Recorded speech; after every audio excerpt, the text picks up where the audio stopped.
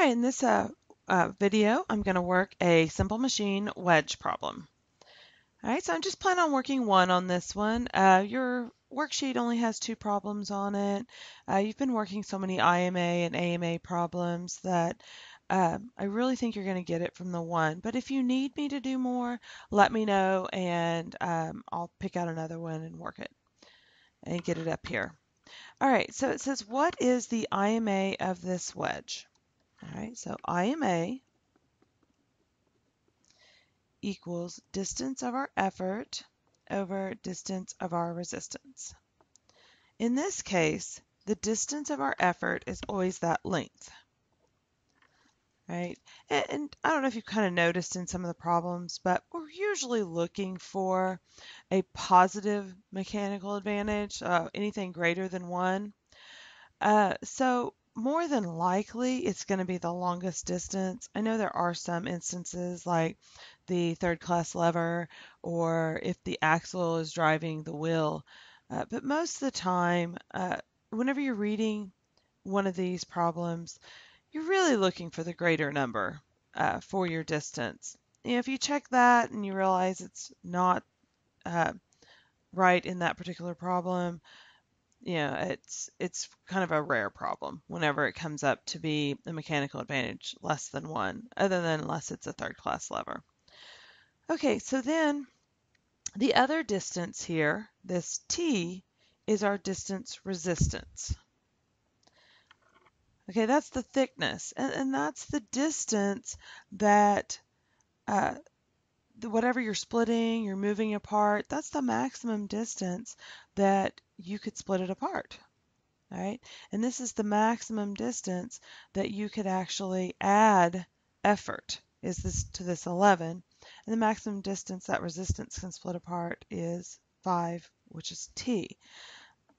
So I have 11.0 inches over 5.0 inches, and that equals 2.2. Inches cancel out, so I won't have a unit. All right, so the next part of the problem says, if a 335-pound effort force resulted in a 637-pound lateral force, calculate the AMA. So AMA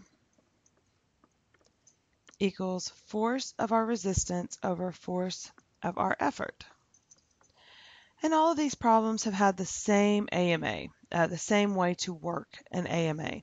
The IMA is really the only thing that's changing with each of the simple machines. Just figuring out where those distances come from is really the only difference in each of these problems that we've been working in the different categories. But AMA has been the same. It gives us the effort force, it gives us the resistance force, or you're trying to find one of the others.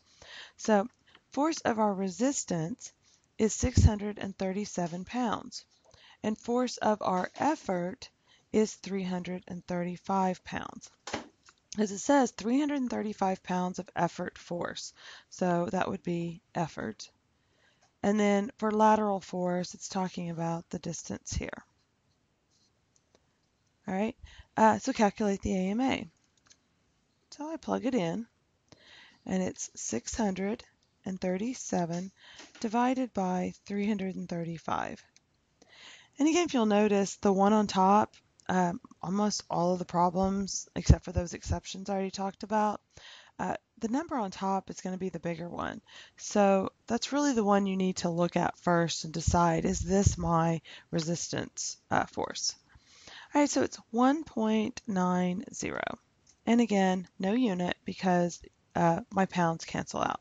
All right, so then if I want to know the efficiency of this wedge, I would say percent efficiency equals AMA over IMA times 100.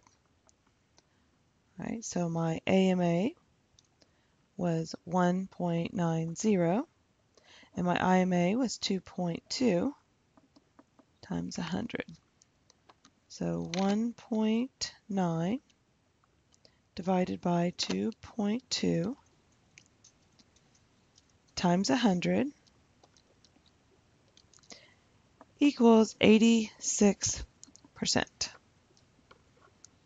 right, like I said at the beginning, if you need me to work another one, let me know or let your teacher know, and I will work another one and get it on to Blackboard for you.